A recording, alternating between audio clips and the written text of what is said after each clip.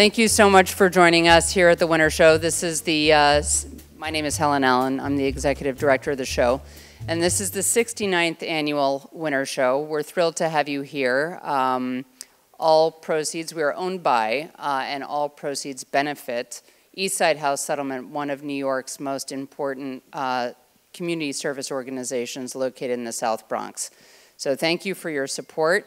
We're thrilled to have with us today dear friends of the show. We're doing this lecture in partnership with Asia Week New York. So we encourage you all to make sure that you sign up and attend their programs in March. But with us today we have Alice Cooney Frelinghuysen from the Met, Dessa Goddard, who's chair of Asia Week, and Thomas Denenberg from the Shelburne. And without further ado, we're going to start talking about the Havemeyers. We can't wait. Thank you. Well, then I don't have to introduce you at all. Perfect. First, we're very delighted to have a number of members of the Havemeyer family here. How many are here? Could you raise your hands? Do you all know each other? You just met. Terrific, terrific. Well, thank you very, very much for attending, and we're delighted to have such a large audience. It's been a while since we've had a live discussion rather than a webinar, so this is a marvelous opportunity for all of us. So today we're going to be talking about Partners in Life in Art, the spectacular collections of the Havemeyer family. And as you know, the Havemeyers had a unique partnership among Gilded Age collectors. They had separate tastes and conjoined tastes, and through the association and marriage of both Louisine and H.O. Havemeyer, they built these marvelous collections that now are housed in the Met and in the Shelburne Museum.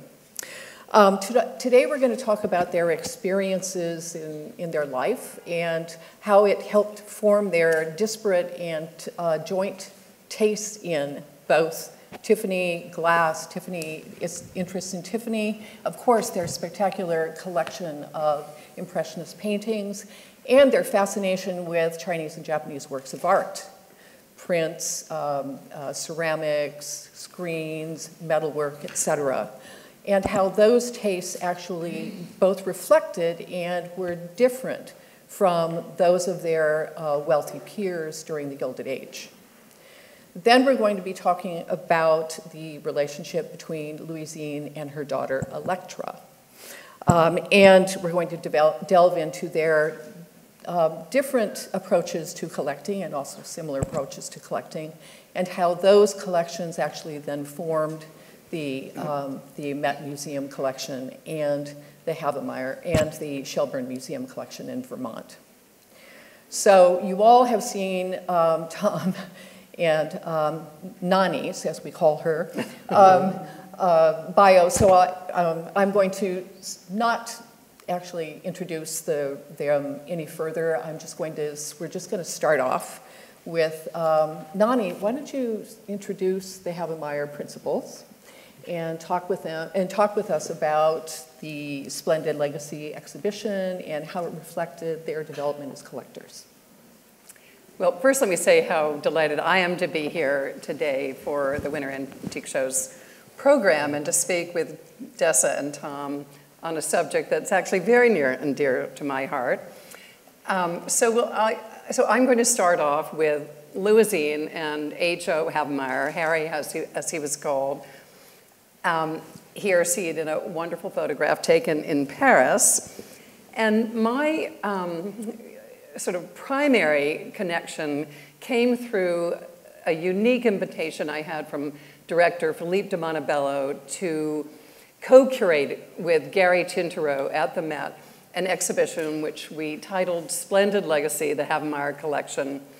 And it was an extraordinary experience for me as a curator to work with curators, literally, how many? I think there were like 25 curators from 12 different curatorial departments. It was the largest exhibition in the last 3 decades. I know that's hard to believe. It was 450 works of art. Many of them, or the majority of them, from the Met itself. So it really was, it was quite an extraordinary exhibition. I just show you a couple of gallery views, one with collection from their Japanese screens, a little vignette that we put together to sort of evoke their house in New York. A couple more, one to show you some of the extraordinary Monets and French modern painting, and then some of the Chinese porcelains that were part of their collection. But we really have to start with young Louisine, who went to Paris in 1874 with her mother and sisters, and it was then that she met the American painter Mary Cassatt.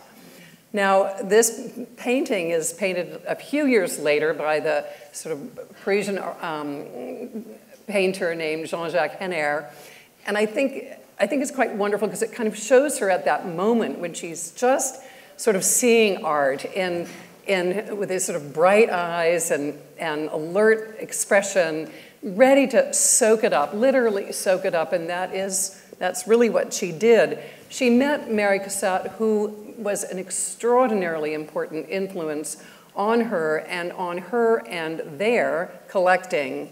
Here you see Mary Cassatt in a self-portrait of hers that Louisine did purchase. It's now at the Met. And Mary Cassatt was 10 years older than Louisine, but they formed together not just a kind of artistic relationship, but also a close friendship as well. And it was Cassatt who in 1877 took her to see her first work of Edgar Degas, and she purchased it, this work here, which is actually at the Nelson Atkins Museum in Kansas City, the very first work purchased of Degas by an American collector and brought to this country. Degas was an artist who was particularly, whom Cassatt particularly loved and respected, and Louisine Havemeyer really followed suit with that. But at the time she bought this, she said, and she bought it for what was the equivalent of $100. And at the time, she had to sort of scrape together her purse money at the time, maybe borrowing from her sisters and the like. But she said she also wanted a Monet and a Pissarro, and so this is what you see on the screen are her first Monet, The Drawbridge, a wonderful painting that is actually at the Shelburne Museum. And on the right, Pissarro, a marvelous work by Pissarro in a kind of Japanese fan shape, but depicting the sort of French country peasant life that was so much a part of his genre.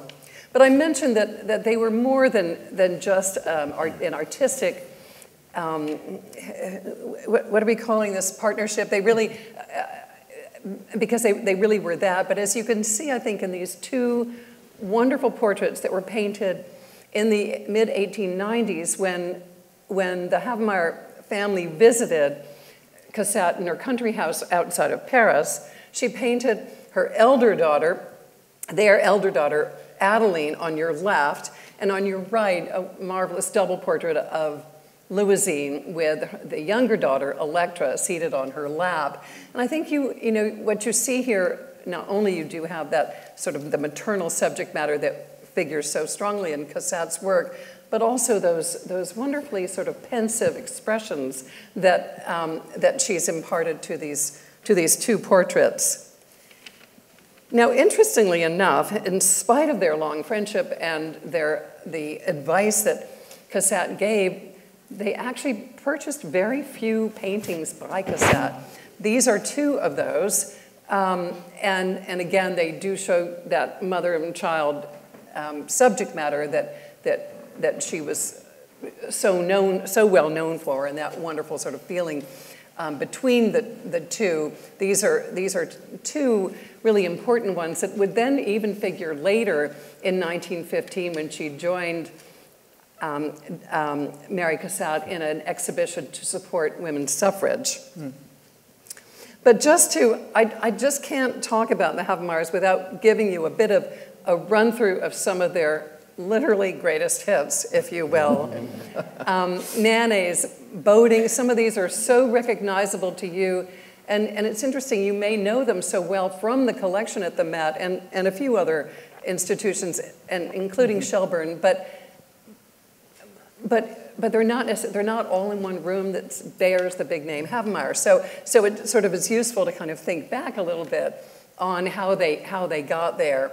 Degas, as I mentioned, was the artist that Cassatt had the most sort of important relationship with, and Louisine Havemeyer was very, very much a part of that as well. They ended up acquiring, I think it's some 62 works total by Edgar Degas, the largest assemblage by that artist in the world, outside of Paris even. Really extraordinary.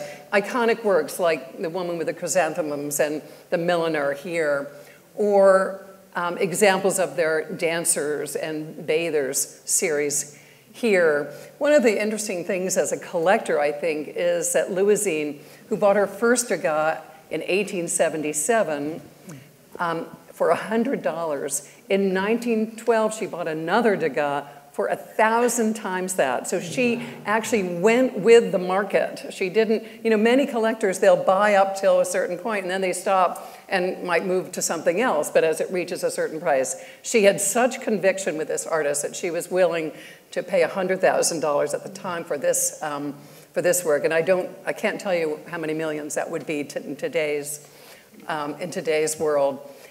She also was very taken with Degas' sculptures, and Degas refused to and tried to buy from him his sculptures, but he wouldn't sell them, and it was not until after his death that these were cast posthumously, and she was able to buy a whole suite, a whole set of sculptures, including, of course, the 14-year-old dancer. In Monet, again, a complete sort of sweep of the work of Monet from these wonderful early 1870s views up to a number of these wonderful series paintings where he just shows his incredible interest in light and color and light as it changes in different times of day. And I have to say that the exhibition gave me an opportunity to do something I had always wanted to do, which was to put a case of their collection of Louis Tiffany blown glass, iridescent and opalescent glass, right next to these almost opalescent and iridescent paintings by Monet, which you can see here. So I was focused on Louisine because she really started this collecting of French moderns. But I should add that when they got married in 1883, they were a joint collecting couple. They looked at art together, they made decisions about art together, but they both came from different ends, if you will. Mm-hmm. Here is H.O. Havemeyer, called Harry, who, and I hope I'm not going to get anything wrong, but Harry Havemeyer is in the audience today, who's the grandson of H.O. Havemeyer, who has written wonderful books on his involvement in the sugar industry, etc. So if I get anything wrong, he will correct me, I am quite sure. In any event, he made his fortune in the business of sugar refining, and in 1887 consolidated some 12 sugar refineries into the American Sugar Refining Company. His great factory was in Williamsburg, which you see here across the Hudson River. And I just show you this wonderful trade card with its signature cubes that then became literally the trademark of this company. But Harry Havemeyer, as I said, came at it a little differently. He was introduced to art when he befriended the American painter Samuel Coleman, and together they went to the 1876 centennial in Philadelphia. And Coleman introduced him especially to the works of art of Japan. And at the time, told him, here, buy this collection of Japanese silks, and I will one day make them into a ceiling for you, which you can't really see it very well in this slide because we don't really have a good image of the ceiling. But he did that for Havemeyer's library, seen here, and put it together as a kind of mosaic. Well, his library was also called the Rembrandt Room because this was the room where he exhibited and displayed his old master paintings, including a number of Rembrandts. And I'm just going to, well, actually, I think you can see it in the far right corner, but here you have on your left, I think probably the most famous Havemeyer Rembrandt, the portrait of Herman Domer, who was actually Rembrandt's framer, and it's absolutely this sort of riveting, wonderful psychological face, which next to the extraordinary, iconic Bronzino of a portrait of a young man. To just give you some sort of sense, he was actively, actually this Rembrandt was one of his very first, if not the first Rembrandt he purchased, right, not many years after he had formed the Sugar Trust, and he continued in collecting old masters, and this was something that he wasn't, this wasn't necessarily an avant-garde area to be collecting. It sort of conformed with many of his peers, although many of them were also buying, and many American collectors were really buying American paintings, and they were buying German contemporary paintings. But this was happily for all of us is where he ended up. But what he was taken with, and Samuel Coleman and the Centennial was so important for this introduction to Asian works of art. And I'm really, because this is not my specialty, I'm going to run through these. Dessa's going to tell you a lot more about them. But from Chinese lacquer work to wonderful Chinese porcelains. You see here a selection of tea wares, which was a little bit more of the avant-garde taste, I would say. And at the time he was buying these, this was a completely new subject for Louisine. And it was, we're so grateful to her who wrote her wonderful, charming memoirs called 16 to 60.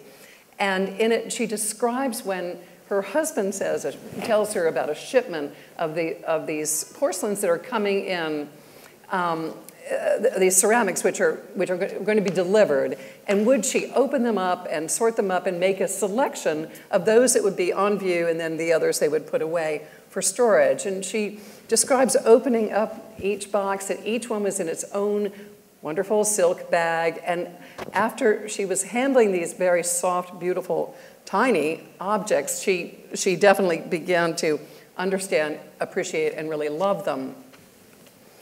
A collection of textiles, actually, Harry Havemeyer bought early on another collection of Japanese textiles. Here, a marvelous kimono, and I love to sort of show it next to this Japanese screen of theirs with these kimonos and wonderful silks hanging over it. Lacquerware, boxes, writing boxes, netsuke, Japanese prints, famous Great Wave, and wonderful figural prints by Utamaro. And I show you here some of the metalwork, the Japanese sword fittings, sword and dagger fittings that became very, very popular in the late 19th century when sort of samurai were essentially abolished, or so these decorative elements had great appeal to Westerners, and a number of them, including many artists, including Louis Tiffany and including Samuel Coleman, were also collecting them, and they're really fantastic with their different color metal appliques of insects and bugs and little frogs and crustaceans and gourds and the like. The kind of thing that was also collected by Tiffany and Company's chief artistic designer, Edward C. Moore, the subject about which you're going to hear a lot more when that exhibition opens at the Met in 2024. But you can see here how it really inspired Moore's work. Again, those appliques of insects and sea creatures and the like in different color metals. This service was the service that, as Louisine described it in notes to her children, she said, father, talking about Harry, father had Moore, Edward C. Moore, design this specially for me. So we know it dates to 1883, and you can see on the back side of each piece these wonderful sort of conjoined initials, almost Art Nouveau, LWE, so they're her unmarried name initials, Louisine Waldron Elder. So it's great to have a very specific date for that as well. But it was really the exhibition at the Met where I became really much more tuned in and understanding and acquainted with the Shelburne Museum, because at the time, Shelburne was the largest the largest lender, period, to the exhibition Splendid Legacy. And in my role, I'll never forget coming up with a team of curators. I think there were 8 of us who flew up just for the day.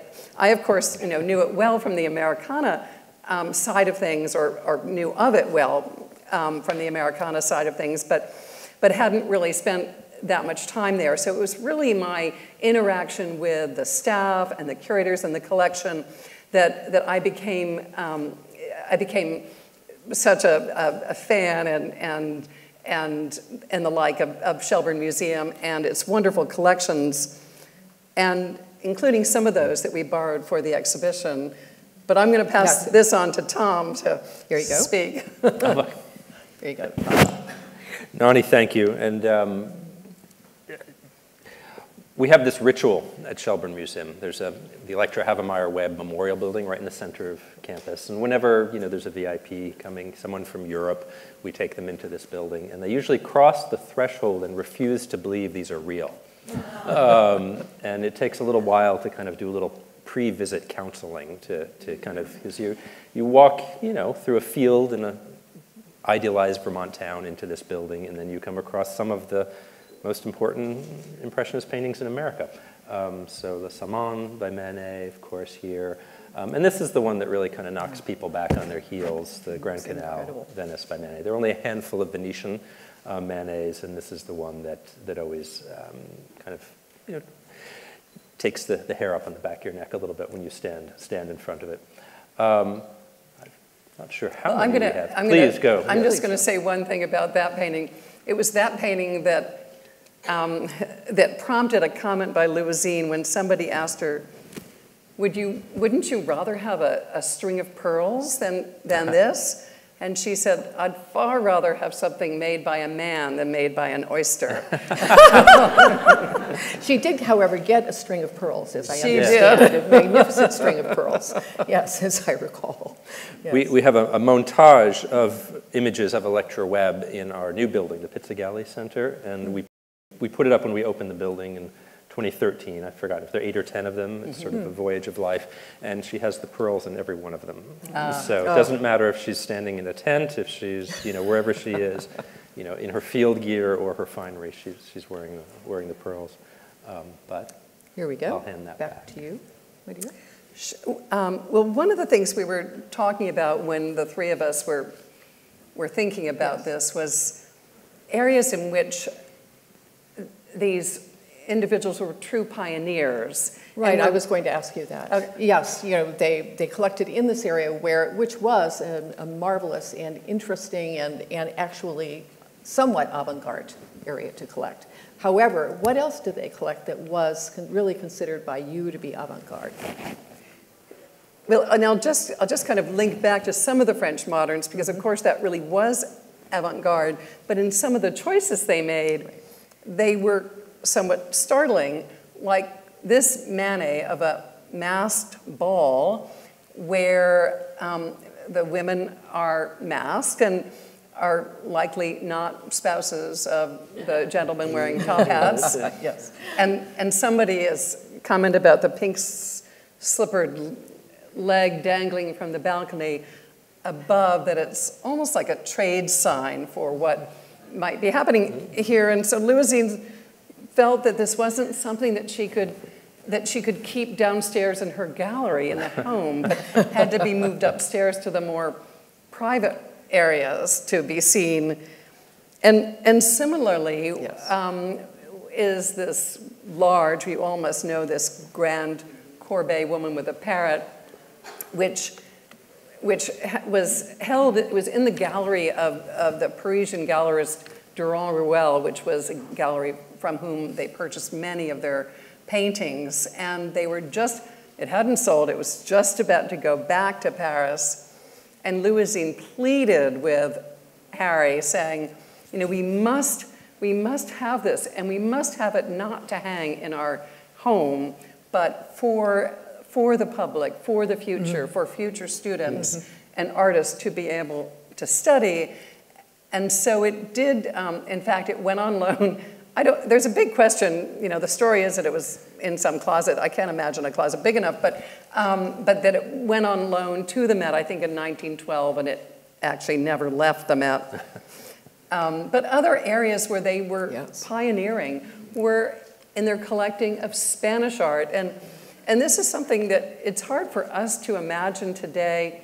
There were no books on Spanish art. There weren't lectures on Spanish art. This was really pioneering. They would go with Mary Cassatt to Spain, and nobody spoke Spanish. They were trying to find their way through these country, hilly towns to locate these, and ended up with obviously two of the greatest El Grecos ever painted, the Cardinal on your right, and of course the view of Toledo on your left.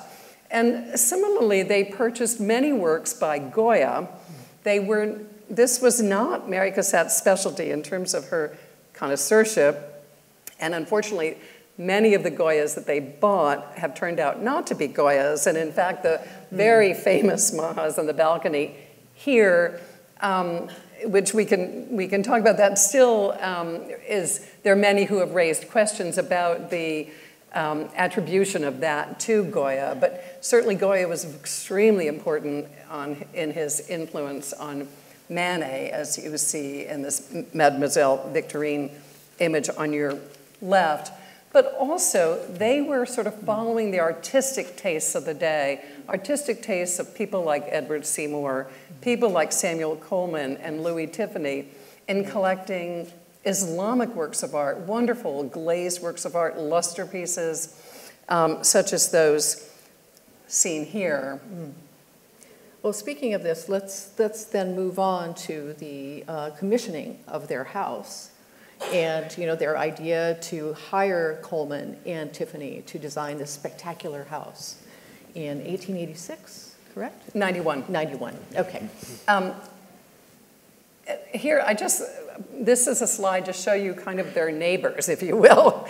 They're here, but they're also here with Pierpont Morgan and William H. Vanderbilt and the like, who were all, they were all decorating their houses pretty much the same. We're talking about similar decades. You know, some of them are early 80s, Havemeyer's in early 90s. Many of these had lived down in the 30s or 40s and then moved up to the more fashionable addresses on Fifth Avenue. And the Havemeyers built this house at the corner of Fifth Avenue and 66th Street, 1 East 66th Street. It's relatively, compared to their peers, it's actually relatively modest on the outside. A kind of retardataire, almost Romanesque revival style, which wouldn't prepare you for what you were to see inside. The house, they hired Louis Tiffany in partnership with Samuel Coleman to completely decorate the interiors of their home. This was extraordinary. They were given virtually carte blanche to do so. You see here, this is their entrance hall. All of those surfaces in wood that we had color images, but all those surfaces are actually iridescent glass mosaic, opalescent and iridescent glass mosaics. If you look at the mosaic frieze, you can see it in sort of the far right of the slide. You can see two panels of that frieze on your left. There are three panels plus the wonderful prototype panel which we have, which was a gift of Paul Nassau, of Lillian Nassau some years ago together. And here with the overmantel mosaic, of paired peacocks and their lustrous, iridescent sort of sheen, oily sheen of their peacock feathers, but with that golden scroll against a blue mosaic background, I think very Islamic in its inspiration as well. But the whole house was really, and I'm only just showing you a little bit, I could speak for hours on this house. This is one image of their art gallery with their very famous hanging staircase, literally strung like a necklace from one side to the other, and a detail there of the balustrade of that with its gilt metalwork design embedded with little tiny opalescent paisley-shaped jewels. It was said that when you walked on it, there was a little glass and metal fringe that clinked as you walked on this staircase. No sneaking around here. No sneaking around here. The music room, too, was an important room. Here, I just show you a close-up of that music room with a close-up, I'm sorry, I guess I didn't put a full-on piece here, of the unusual furniture. There's very little furniture that survives from this house, sadly, but what does survive at the music room is at the Shelburne Museum, and this is just one detail to show you this carving, which relates very closely to that his one-time partner, Lockwood de Forest, was commissioning in Ahmedabad, India, to bring home and decorate homes and make furniture as well. Here's an overall of the room with this almost kinetic chandelier, which was inspired by Queen Anne's lace. Sort of looked as if she describes it beautifully, the wild carrot, it looks like you've just picked a bouquet of it and strung it on our ceiling here. But the Havemeyers were not just great patrons of Tiffany as an interior decorator, but also of his artwork, and in particular, his blown glass, just a selection of which I show you here. They were collecting at the very moment when Tiffany was experimenting with making blown glass. He started in 1893. 3 years later, they were giving a collection, a really important collection, to the Metropolitan Museum. They were giving it not to the American Wing, which didn't exist. They were giving it as modern art and for its beauty. And I have no doubt that Tiffany had made the selection for them or with them in order to best represent what he felt were some of his very best work. So I just show you a couple of them. And here, pairing it with collections that Moore and Tiffany and Havemeyer and the Havemeyers were also collecting ancient art, and you just see that influence on some of the Tiffany vases, the Roman glass on the left and the Tiffany on the right. Similarly here with this kind of luster decoration on that piece here. And then this was kind of my favorite pairing of looking at Tiffany glass with Shelburne's ice flows, right? Yes, exactly. But it was their music room, which was really their collection. All the walls were sheathed in Japanese silks, and if you can see the case in the background, it is full of their Asian works of art, and that was a very important part of their collection. And Dessa knows a little bit about I'll that. talk a little bit about this.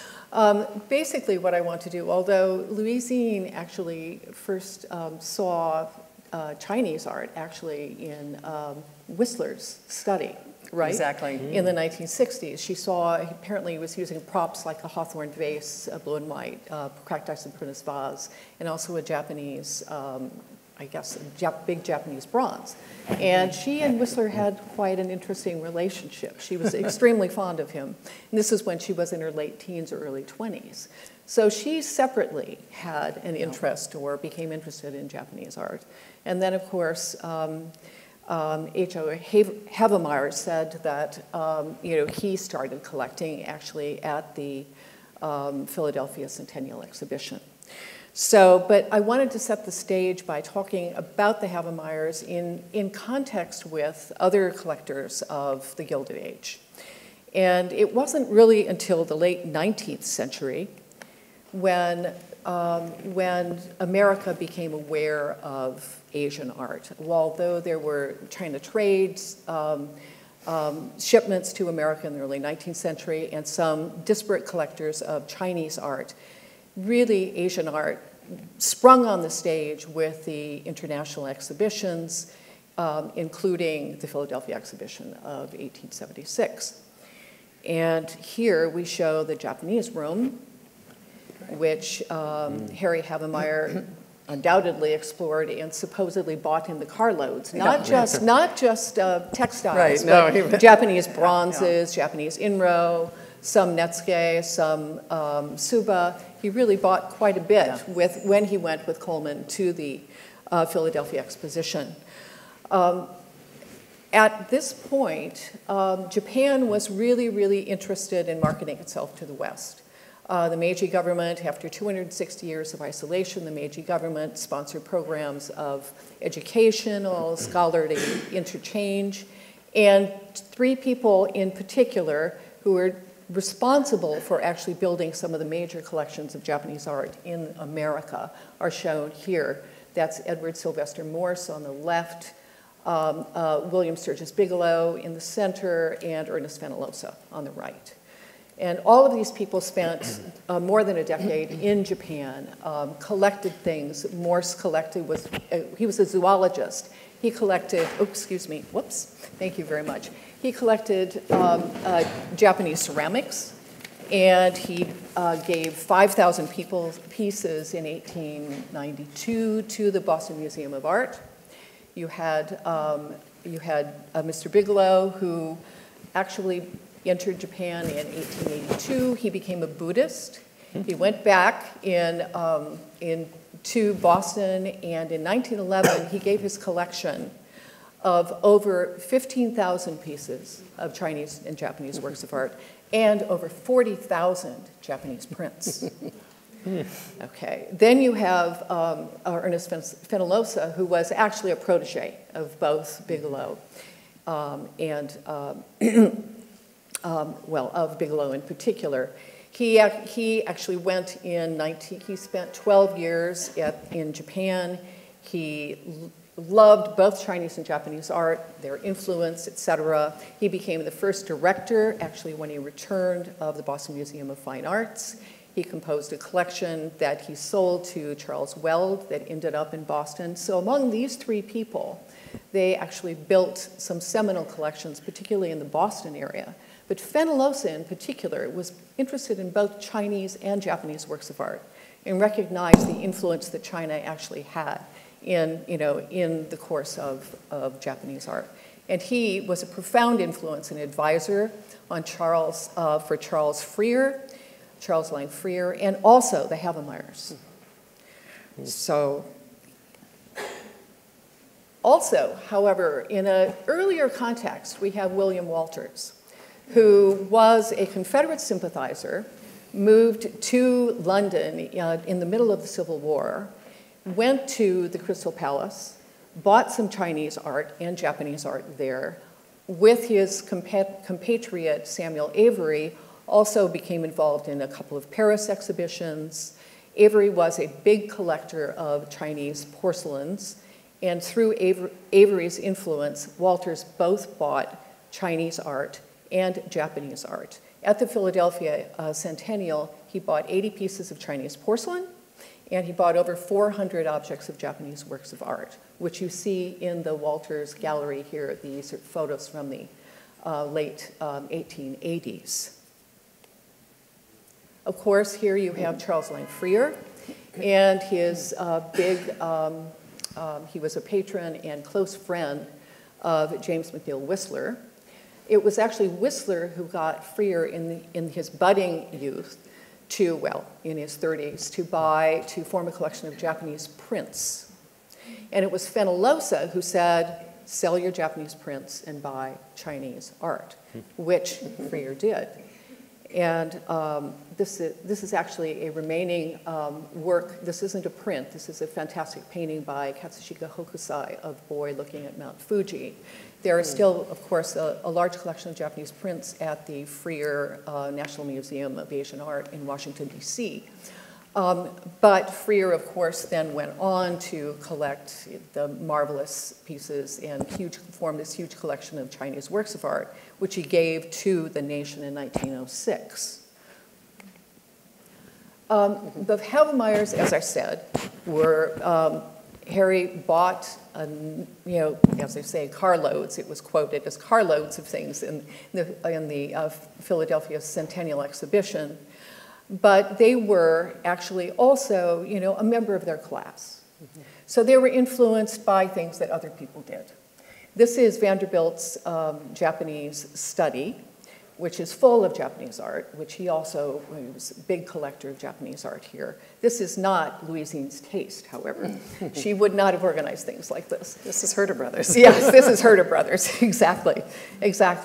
And then, of course, the influence of J.P. Morgan, who also bought in very large quantities, but was very interested in both Chinese art as well as everything else. But they also went to and attended auctions, and they were competitive people. So when Walters bought his collection of peach blooms, and he bought this marvelous 3-ring peach bloom vase, Kangxi period, for a reputed $18,000 in the 1880s. Yes. Harry and Louisine decided, okay, we've got to buy some peach bloom. So this ended up where they bought 36 pieces of peach bloom. And they became very interested in underglazed copper red. They have some marvelous pieces at the Met, including this Qianlong Marken period, a monk's cap ewer. They were influenced by just a number of different forces among people who were their compatriots and members of their wealthy class. But they were inveterate travelers. They went to France on numerous occasions and developed a very close friendship through Fenollosa with Samuel Bing, here shown on the right, who was a very close friend of Hayashi Tadamasa. And it was through this relationship they bought a number of Japanese prints, predominantly in French taste, a little bit more faded and very early, not the later Hokusai and Hiroshige's. That forms a very, very small part of the Met collection. But one of the jewels that they did purchase was Hayashi's Spring Rain collection. It's a set of 3 albums of 492 surimono. Surimono are privately published prints that basically flourished, that medium flourished between about 1790 and 1830, that were actually produced for poetry clubs. And this album of 492 absolutely fantastic pieces predominantly were composed by, or were published and designed by Kubo Shunman, who was the greatest surimono collector. But Hayashi put together these albums, and they were purchased by the Havemeyers and are at the Met, and they're just spectacular examples that have been written about in a number of scholarly articles. Here's another 2. These are 2 Shunman prints, or surimono. As I said, the Havemeyers were very, very interested in prints. Probably an early influence of Freer and others, people whom they knew in the auction business when they would attend auctions. They actually, I think the Met has about 800 Japanese prints. But again, probably mostly early, and some not in the greatest condition, but classic examples, particularly Utamaro, because Marie Cassatt really liked Utamaro. They also collected widely in the area of both China and Japan. This is a marvelous Yuan Dynasty painting that's at the Met. This is a Warring States inlaid vessel, and a group of Japanese censors Chinese and Japanese censors. I think Harry bought these as Japanese. Oh, possibly. Yes, because these were much more widely, they were very Yeah. widely available in Japan at the time of the Philadelphia show. And a number of these actually were auctioned off in 1930, but there's a corpus of this group of wonderful later censors. These are the Inro and the Suzuribato that he probably bought at Philadelphia. This was something he bought before his marriage to Louisine. And they're very, very decorative. You know, they're a reflection of the taste of the time where there was this interest in Ritsuo and, you know, rimpa subject matter and designs. And also, again, this is your slide of the tsuba and sword fittings, which reflect this very sort of ostentatious taste, but fantastic craftsmanship. They also actually, Japanese paintings that were thought to be Japanese were widely available through the dealer circuit in the late 19th century. And this painting on the left, which was purchased, I believe, as a 19th century Japanese painting, is a fantastic Korean 14th century Kisigarbha painting. So, you know, a number of things have been reattributed. And they were lucky. They also bought a number of Japanese paintings that perhaps are not the greatest quality, but this is a jewel of the collection, along with some marvelous swords. You've already told the story about the little brownies. That's quite all right. But again, you know, this is considered to be avant-garde by, you know, sort of adventurous for him to have done this. But this was Edward Morse's taste. This was the Boston taste that actually came in to the Boston area and to New York in the late 19th century. And so these were widely available on the market. And so between these and the brownies, you know, it was natural, although perhaps not the most, you know, flashy thing to do for him, or the most in vogue thing to do, because he bought a lot of these early on in their marriage. Right. Right. Well, and of course, I think we mentioned that the Havemeyers, they were very interested in the decorative aspect of a lot of these works of art. Yes. And were somewhat chagrined when they went to visit Morse. Yes. Because they thought that it was just much more scientific in a way in terms of the collection. It wasn't displayed the way they would have thought was more appropriate. Right. As I said, they actually were relatively close with Charles Like Freer. And a year before Mr. Havemeyer died, they went to visit him in late September of 1906, I think it was, and spent 2 days there and looked at his collection. And I think he probably sort of staged it so that they saw really the most marvelous things. But they were so enthralled by the breadth of everything that he had collected. And Louisine writes that her husband was really, really impressed. And, you know, there is some taste that that you can see, because this is joint taste between Freer and the Havemeyers, because this is the Peacock Room in the Detroit residence. And there are analogies between their home at 66th Street and the decoration here, because I've noticed some photos of the gallery of their home at 66th, and they do have this gallery of monochromes and also bronzes that are staged around, and it is reminiscent of what even the ceiling and the drop lighting fixtures. Very, very, very analogous to Charles Like Freer. So they were adventurous. They were very involved in what they were doing. They were very excited collectors, competitive collectors. And yes, both mainstream and, I would say, a bit avant-garde in their Asian taste as well. But I wanted to move on and talk about Louisine and Electra. And, you know, their relationship with each other, and, you know, the relationship between the two women here in some respects. Well, I think you're getting a sense of I hope, the personality of Louisine, and she really was an extraordinary figure. Her husband died in 1907, and she carried on in collecting both in terms of of his tastes and hers. But it also gave her a little bit, perhaps more freedom to express herself in other areas, one of which was that she was an ardent suffragist.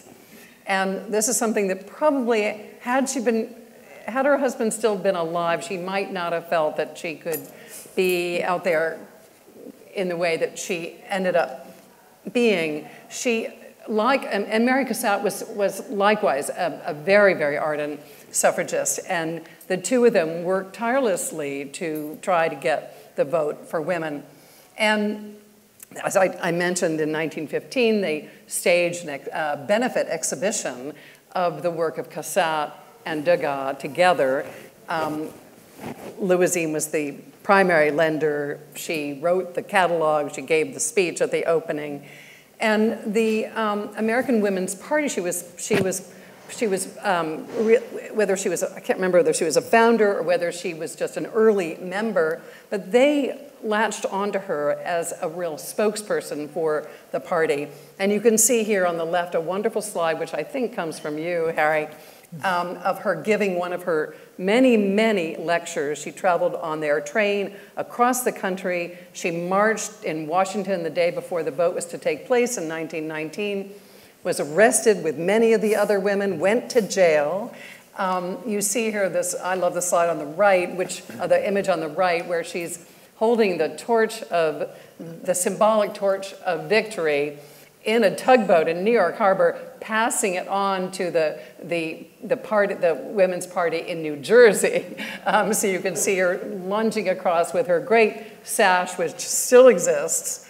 And so she had this very, very strong, independent, minded streak to her, which I think comes across right here. I can't remember what our next slide is, but. Beg your pardon? About what year? 1919. Well, 1919 was when she went to jail. But I think this may have been 1916 on the right. It was years they were working on this. I think maybe the earliest was 1913 when she became involved with the American Women's Party. And the vote happened in 1920. Right. Right. And so here we are with Electra as a young girl, and I'm sort of bemoaning that we didn't put in the slide of Electra with the large bear she shot. Because she too was a woman of some force, which Tom's going to tell you about. And this work by Cassatt that we've already seen briefly becomes a little bit of a Rosetta Stone for understanding the mother-daughter relationship. This is, of course, the 6-year-old Electra on her mother's lap by Cassatt. Those of you with young people in your life know that sometimes intergenerational alignment proves elusive. And I think the story that best represents this with Electra and her mother was the teenage Electra Havemeyer was traveling through a city in Connecticut and asked the driver to pull over, and acquired from an antique store, probably a junk store, what we would call a tobaccoist figure today, but a few years ago we would have called a cigar store Indian. And she brought it home and presented it to her mother, and her mother looks at her and says, "Oh, Electra, what have you done?" So it's a little hard for us in 2023 to kind of wind the clock backwards and think that collecting Americana would be an avant-garde activity, especially for a young woman who traveled the world with her parents. And I love the image on the left there, because we're used to seeing her as an older individual at Shelburne Museum, and grew up with remarkable things. It's also a little hard to think through this idea that collecting Impressionist painting was an avant-garde activity at one point in life. And Nani correctly mentioned the kind of eye for seriality that Louisine and H.O. were so fond of, the ice flow paintings, of which there's several, the snow effects, the grain stack paintings that you see here. But The paintings that made their way eventually to Shelburne Museum, and we'll talk about this for a few moments here, I think there's sort of a code to them, which are they're the paintings that Electra kept from her mother's collection. So the ice flow painting at Shelburne is larger than most. There are plenty of grain stack paintings, but snow is unusual, and the double is a little unusual. So each has a slight kind of lens through which we might see it. I'd ask you just for a moment, kind of, in your mind's eye, take an image of this, snow effects. We're going to come back to it a couple of times because it's going to be important to us. So the transition to Americana as an avant-garde activity, I would argue, happens at Brick House on Shelburne Farms. Electra Havemeyer, born in 1888, marries a fellow named J. Watson Webb in 1910, and about 3 years later is given by his parents a very simple vernacular farmhouse on Shelburne Farms. Shelburne Farms was a 3,000-acre estate that was assembled in 1886. I'm a little slow, so it took me several years to realize farms is plural. So what they did is they purchased a number of these fallow farms. After the Civil War, population in Vermont had dipped, agriculture had moved out west. There are all these farms which could be purchased at a fairly reasonable rate. And the Webb family did with the idea that they were going to create a model farm. And this was a movement that kind of swept America in the late 19th century. Progressive farming, we're going to come up with a new agricultural model which we can teach people, which will make northern New England sort of useful in the economy again. So this very simple little brick farmhouse, very typical of what you would find in Shelburne, probably from the 1820s or so, was put on steroids by Electra Havemeyer Webb and her new husband, using Cross & Cross, an architecture firm from New York, who were acquaintances of Watson Webb from prep school. And it grows in 1917 and then in the 1930s, and it becomes sort of the prototype for the American country house. A fellow named Henry Francis DuPont went and spent the weekend in 1920 and went home and started his own version of this. So I like to point out to the curators at Winterthur that they have a pretty good copy of Brick House down in Delaware. Electra Webb, from that original purchase of that original tobaccoist figure, developed what today we might diagnose as slightly pathological behavior. Because she also had an eye for seriality and sort of, buying something in great depth. If something is worth having, it's worth having, plural, many of. So she acquires numerous cigar store Indians. This is their house in Long Island. You see J. Watson Webb on the left, who's always looking a little dour in these photographs, and Electra Webb, and a number of these other objects, the wonderful 10 pins figures there, which were painted in the Index of American Design, so they're very, very well known, very famous today, and a number of other sort of genres that Electra Webb collected in throughout. And this gives you just a little sense of the aesthetic that would have been at play not only on Long Island, but at Brick House on Shelburne Farms. 1947 is the moment of inflection for my part of this story, which is when Electra Webb calves off about 150 acres from that 3,000 acres and purchases some other land and starts a museum. There's a wonderful series of letters, exchange of letters back and forth with the president of Colonial Williamsburg. And to read them, you can't help but think that this fellow is being a little shirty, a little starchy with her. And her responses back, are equally, this is like a tennis match. She volleys right back with him. And so he sends a letter, well, what is this museum you're starting in Vermont? And she sends back message, it will be an educational project, varied and alive. So in doing so, she's kind of saying, well, your museum, your Rockefeller Museum is cast in amber. You've got first-person interpretation, but we're doing something very different. And she moves all of these buildings from upstate New York and Vermont onto the campus and creates this idealized village. Unlike Williamsburg or Sturbridge or the nascent Plymouth Plantation, others. Electra Webb was not terribly interested in an archaeological or historical interpretation. There really aren't period rooms. What it is a landscape of deeply immersive experiences with specific collections. She acquires marvelous examples from Maxim Karalik, from Edith Halpert, who was the principal of the Downtown Gallery. I hope some of you saw that wonderful exhibition at the Jewish Museum a couple of years ago, just before pandemic, on Edith Halpert. It was one of my all-time favorites, on the role that certain women played in defining folk art as an aesthetic. Electra Webb, Edith Halpert, Abigail Rockefeller, among others. So things like the William Matthew Pryor Portraits of the Lost in 1843, perhaps the only signed pair of African-American sitters we know, very, very rare, that Electra required. Those of you who've been to Shelburne Museum know that it was very aptly described in Antiques Magazine when it opened as a collection of collections. It's a cornucopia of decoys and lusterware and bandboxes, painted furniture, and each building has a theme at the museum. So rather than entering and coming across a period interpretation, what you dive into is a forest of cigar store Indians, or a pyramid, a Mayan pyramid of 300 bandboxes made out of 19th century wallpaper. And Electra Webb was a very hands-on president, curator, collector, and here you see that she has taken apart bandboxes because she has her carpenters turning them into paneling.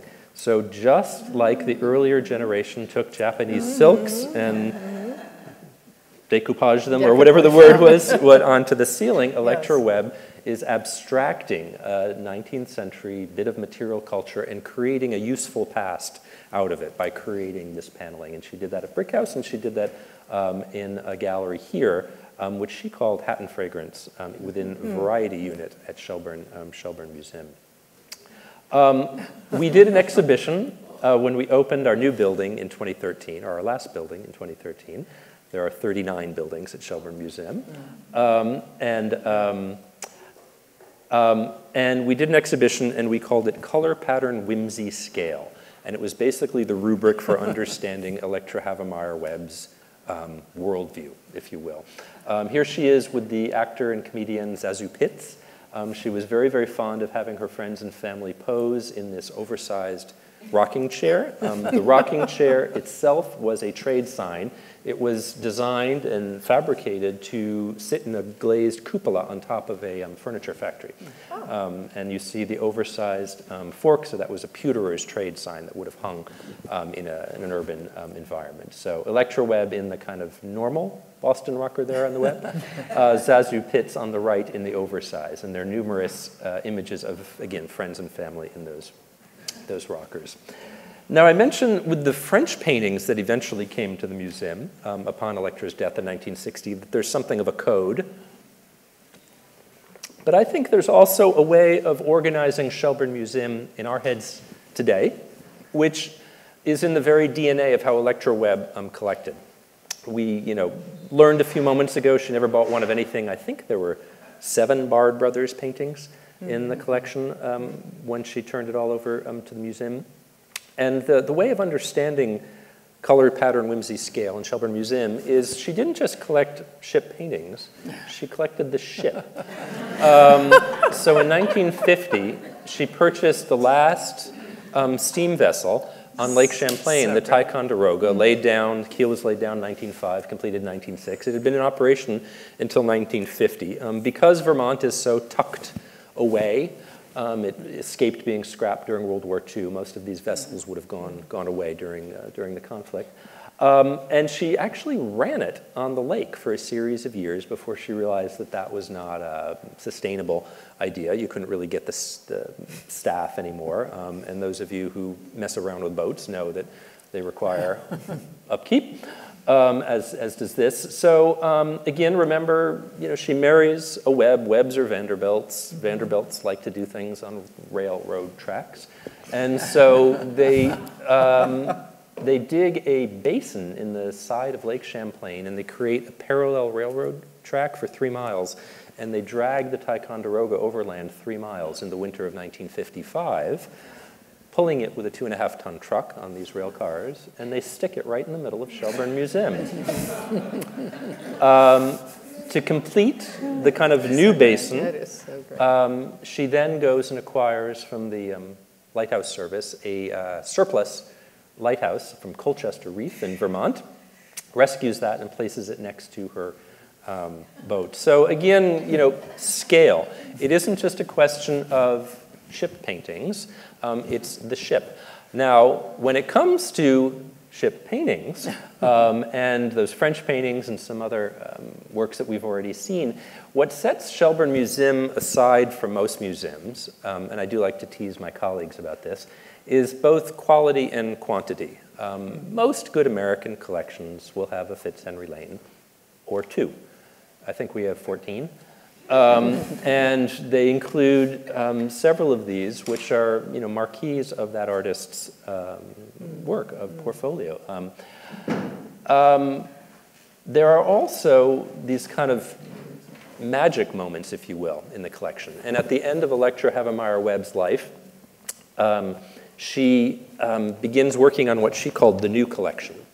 And she passes away in the fall of 1960, and her assistant was cleaning up her desk and found a list that was entitled Moderns I Like.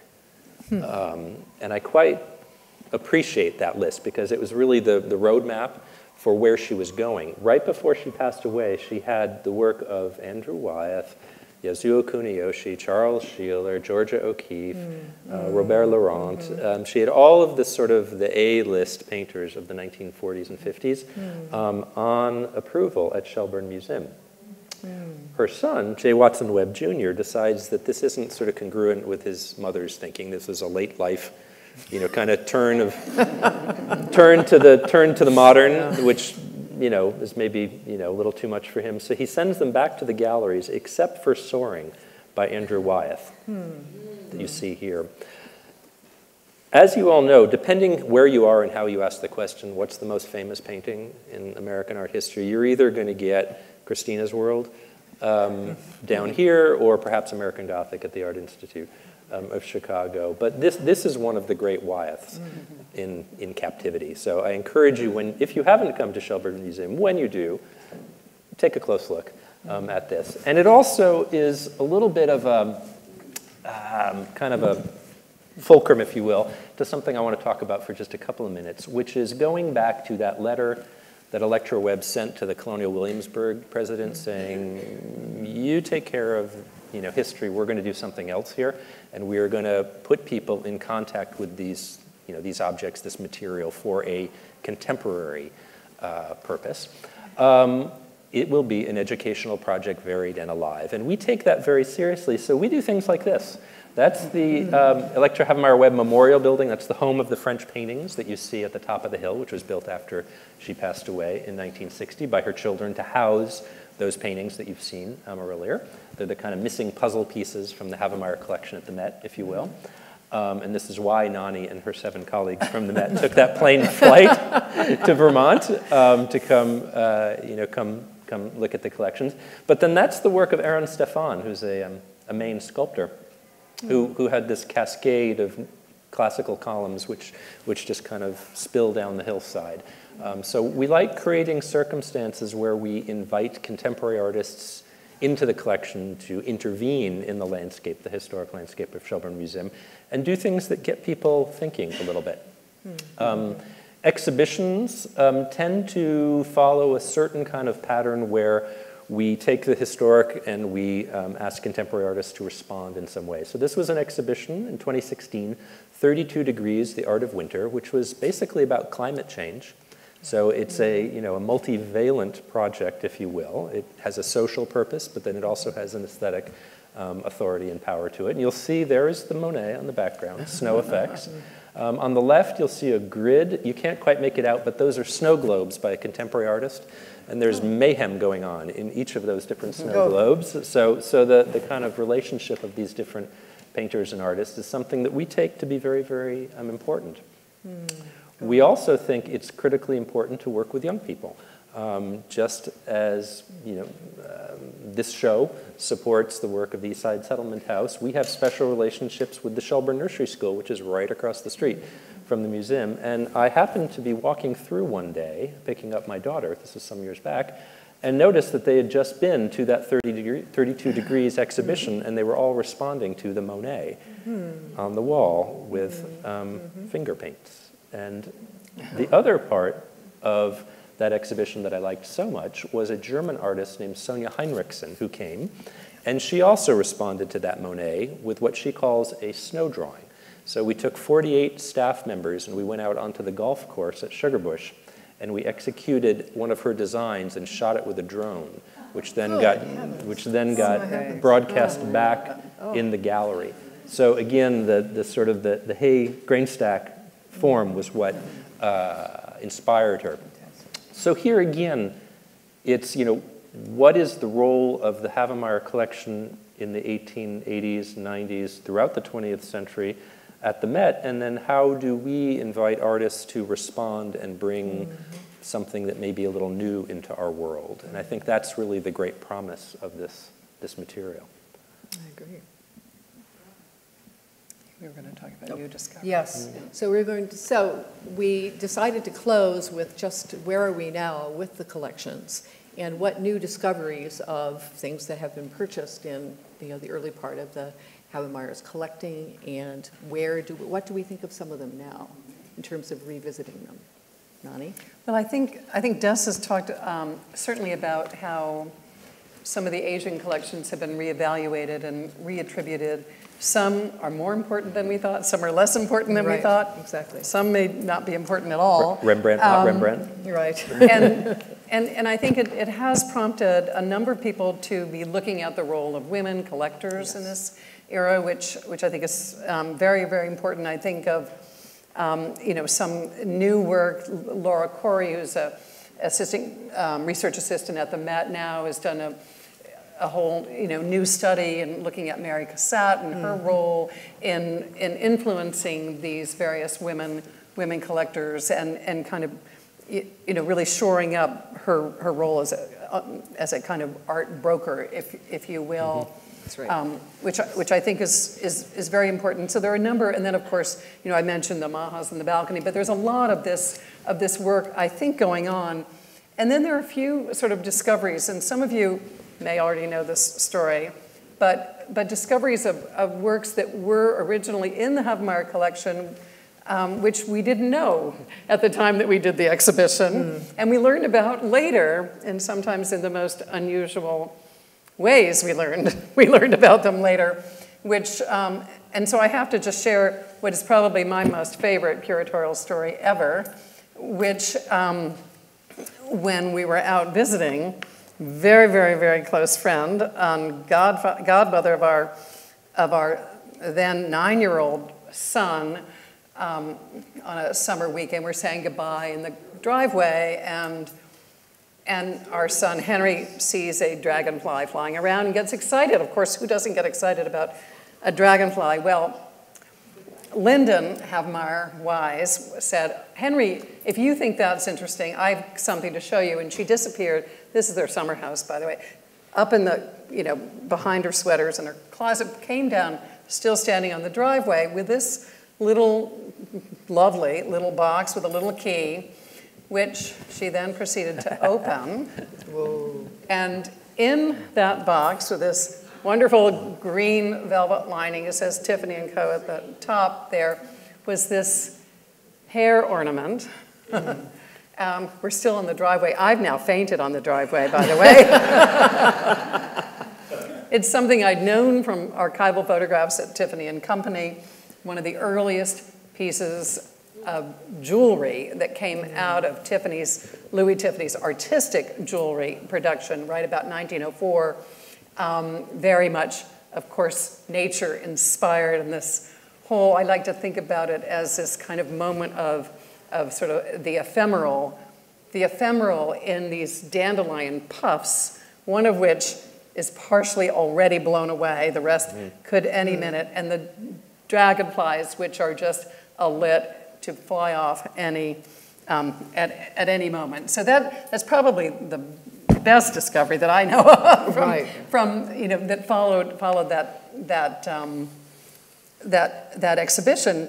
It actually is something that Lyndon would have shared with me for sure, because the entire Havemeyer family were incredibly generous, sort of going up to attics and basements when we were doing that exhibition to try to find anything at all. But she never associated it with Louisine. She associated it with her own grandmother, who had given it to her on a very similar moment. So that's kind of my. Hold on. What's your story? This is we put up the we put up the Edith Halpert show, and this was again at the Jewish Museum on the right. But we had a wonderful relationship for a couple of years with the curator of that, Rebecca Shakin, who was coming and going from Shelburne Museum doing research. And again, back to that idea of Electra Havemeyer Webb, never buying one of anything. She would buy out the whole Edith Halpert exhibition.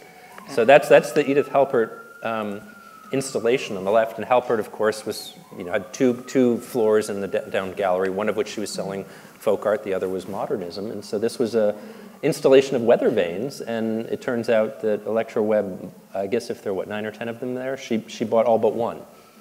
So she would walk in and just kind of say, okay, I'll take it. So that gives us... Several of them you can see. Several of them you can see, which we then lent to the Jewish Museum for their exhibition. So we quite liked that scholarship that Rebecca put forth in the catalog, because I think that really recentered the idea, as we talked about, of women collectors in the 1920s and 30s and into the 40s as being, perhaps a step ahead of some others, ahead of the boys, and when it comes to this. When we were talking about doing this conversation, I actually was up at the University of Michigan Museum of Art. And unbeknownst to me, I walked upstairs and I saw this incredible installation of fragments from, the 66 house. And I wanted to ask you, Nani, what experience have you had in terms of when you first saw that group of things and how it actually ended up being, installed? Because it's stunning now. It is. They've done an amazing job. Louisine Havemeyer died in 1929 in that house, and 1929 was a rough year, in case you remember. I do remember. For many different reasons, and it was also not the moment when the work of Louis Tiffany was particularly enamored. So he was completely out of favor, and there was a stock market craze. So the family made what was, I'm sure, a very difficult decision. They had already taken whatever they wanted. And let me just, because there's a philanthropic side of things, which maybe we'll get back to. Yes. Let me finish answering this. So they took the house down, and at the time there was big, well, I don't know, 2 or 3 auctions. Anyway, several auctions. Several auctions, yes. At the time with the American Art Association, and one of them was the house. So literally everything in the house went up for auction.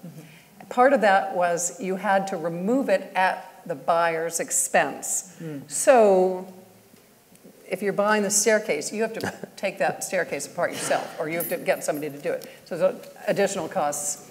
Well, amazingly enough, the then dean of the School of Architecture at the University of Michigan, a man named Emil Lorch, got permission from the university to go to the auction. And by the way, he was already acquiring Frank Lloyd Wright. He was acquiring Louis Sullivan works of art for the School of Architecture there. And he went and he bought a ton of the house, of the interiors of the house. He bought mosaics. He bought the great peacock overmantel mosaic. He bought the staircase. We don't really know how much. He bought the entrance doors. He bought, I can't remember, the chandelier from the library.